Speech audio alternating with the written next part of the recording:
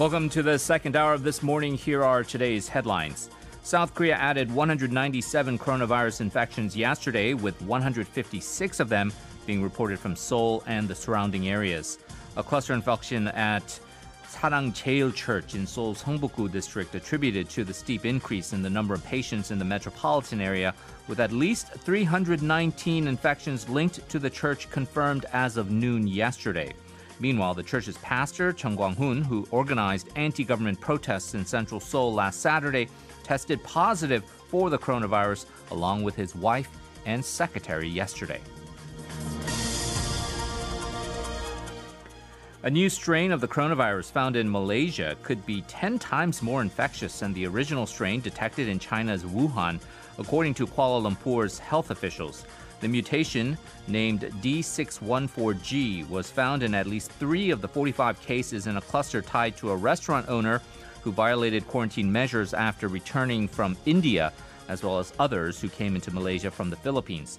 Malaysia's Health Director General Noor Hisham Abdullah said that this could imply the ongoing research on vaccines could be incomplete or ineffective against the mutation.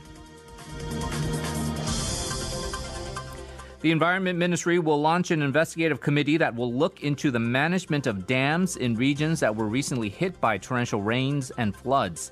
The committee, formed of experts on dam operations, will hold its first meeting today and secure data and opinions on the management of Samjingang, Yongdam, and other dams that were recently seeing damage.